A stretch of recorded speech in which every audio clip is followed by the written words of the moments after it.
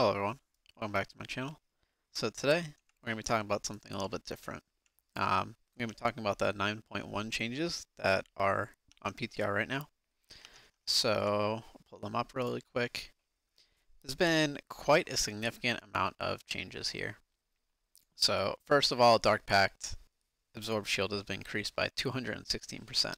That is really significant. This is like the third time they buffed Dark Pact, and it was already usable before in certain fights. So now I think it's really, really good. Like, especially if there's any fight where there's a lot of damage happening, you're pretty much always going to take Dark Pact most of the time.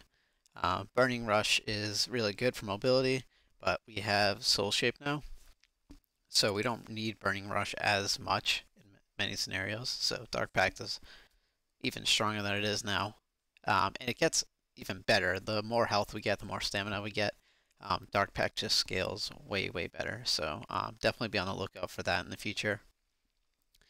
Destruction, Chaos Bolt damage increased by 10%. This is like the third time that they've buffed Chaos Bolt. It hits okay right now. It's like not crazy damage, but it's decent. Another 10%. This could mean a lot in the future, depending on how hard we scale in the next raid tier.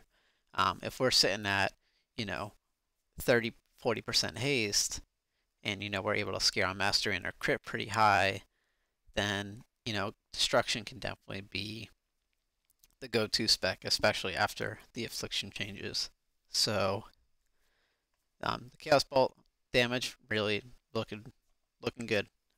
Destruction is definitely in an okay spot right now. This puts it in a better spot, and especially forward, more secondary stats, more intellect. Destruction may be the go-to spec. Depends on how the fights end up playing out. We'll have to see in the future. So here we go for Affliction, the big changes. Malefic Rapture damage reduced by 18%, so this nerf that they wanted to do, earlier at 9.0.5, they ended up going through with it for 9.1, it seems. However, they are making buffs to other things, which is good to see, because back in 9.0.5, they were just planning on nerfing Malefic Rapture and making no other changes. So they have been listening, I guess, for dot damage. Dot's not doing enough damage. Agony damage increased by 20%. That is a ton, like 20% damage on our main dot. This opens up a lot. So what this is telling me is they don't like the way Malefic Rapture currently scales with how many dots you have, even though that's the point of the entire ability. What it's saying to me is that we might be able to go Writhe and Agony kind of as our main talent row in this talent row. Since the extra dot and the 18% damage is not as much as like extra Agony stacks would be, and just the 20% damage bonus on it may open that up to just this being like the go-to talent, right? We'll have to see. I mean, it's just kind of a theory, but 18% is quite a big nerf per dot, right? So we'll have to see how that plays out. They finally ended up changing Shadow's Embrace, making it about 4 seconds longer, but it can only be applied to one target at a time. This is an interesting change. I'm not sure if I like it. This is basically how Contagion was back in Legion. Basically, Contagion was a talent that you picked up that it gave you, like, I think it started off at 18% bonus damage, and then it got nerfed to 15, and then it got nerfed to like 10 whenever you had UA on the target. So it was just like a flat out damage increase to all damage, which is what Shadow's Embrace is. However, it being applied to one target at a time is new, and so basically they just reworked Contagion, called it Shadow's Embrace, and put it up to stacking instead of, applying it to UA. I think this is an okay change. I don't like it because it puts Affliction more into the single target type of style that it already is. Yes, Affliction can multi-dot, and it's good on like lots of targets when you can get multiple dots out and such, but this is pretty much just tunneling it into a single target spec. Next up here, focus mostly our conduit. nerfed by 53%. So I don't know the actual number on how big that 53% is. So if we look here, it gives us 20% or 24% increased damage at 226. We have to keep in mind that at higher levels, so when we go into the next raid tier, whatever the item level may be, this will also scale up. So 50%, 53% is a big, big nerf to this. We'll probably still take it just because we don't have any other damaging conduits. You know, we have Roll in Agony, which increases duration, Corrupting Leer, so maybe we can use this instead, but I mean, we don't have many options.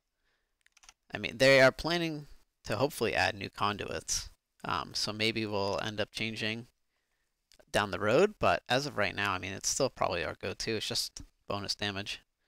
But overall, that was a massive Rapture nerf that I wasn't really expecting. You know, this is a brand new ability that they brought in, and they're already kind of destroying it. So I guess we'll have to see where it goes from there. And here's a Sacrolash rework. I think this is more targeted towards PvP because it's very rarely used in PvE. Back in Legion, this was the go-to legendary for Affliction. You know, you'd pull the entire dungeon and then you'd kite everything with Sacrolash with the 60% slow. And yeah, I mean, that just isn't the case now. But in PvP, this is the legendary that you have to use as a Warlock. So now I think they're trying to swap this playstyle so that you have to apply, you know, Curse of Exhaustion to everyone and Corruption, and then that way you kind of have that permanent slow, but it's more work than just hitting Corruption and getting that slow. I don't think this really affects PvE at all. I mean, you sometimes could run this in Key, but in general you aren't running it too much, and now it's like an extra mechanic that you have to do when you're wearing it. Basically, if you wanted to have this effect work, you have to use Curse of Exhaustion most of the time, is what you're going to be using it for, to slow the mob and then have permanent corruption on it, right? So in PvE, it just gives you an extra button to press, but in PvP, since corruption isn't permanent, you know, you have to kind of like reapply it. So it's kind of like a rework. Doesn't change too much. And I added this section here of Covenants. So we get new Renown levels, which is more stamina, which is good for Warlocks, like I said, because it scales with Dark Pact. And for Demonology, it scales with, you know, the pets and damage and such. And we're going to have 3 new conduit slots. So an extra potency is interesting. We'll have some new traits. Not sure, we don't know yet if those are going to be DPS or, you know, kind of like random traits, whatever they may be. And 1 capper trait. I'm not really sure what that is, unless that means like at the bottom. Yeah, unless that means like here at the bottom row. I'm not sure what these are called, but yeah, having a 3rd potency slot would really be interesting, because that would mean we can run focus potency. If we're in single target, we can do cold embrace, and we can run corrupting leer or something. So we would be able to have potentially 2-minute timers on our dark layers, which would be nice, while maintaining our haunt, right? So that opens up some interesting options, having 3 conduit slots. I'm kind of surprised they haven't nerfed Night Fae at all. I hope they don't, because I really don't want to swap Covenants, because that's just like annoying thing to do if we don't have to. But I mean, Nia is still really, really strong for us, so we'll see if they make any changes to that. But yeah, I just kind of want to give my thoughts on this kind of early stages of 9.1 that we're at. Affliction, pretty much pure single target spec. Hopefully Destruction is good, and we can end up having like a really powerful spec. We'll have to see how scaling ends up. Because if we are, for example, I'm at about 20% haste, 80% mastery here. You know, if by next tier we're at 30% crit and like 30% haste or whatever, Destruction can really pick it up, and damage, it might be like the go-to spec. like I said earlier, depending on how the raid bosses kind of play out and if there's a lot of movement and two target and such. But um, yeah, Affliction, the changes kind of like make it even more of a single target spec, kind of like what it is now, but even enhance it more by Shadow's Embrace only applying to one target.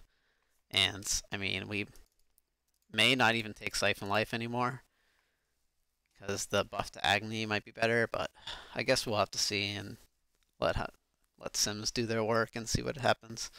But it's kind of my initial thoughts on it. Thanks everyone for watching. I'll see you in the next one.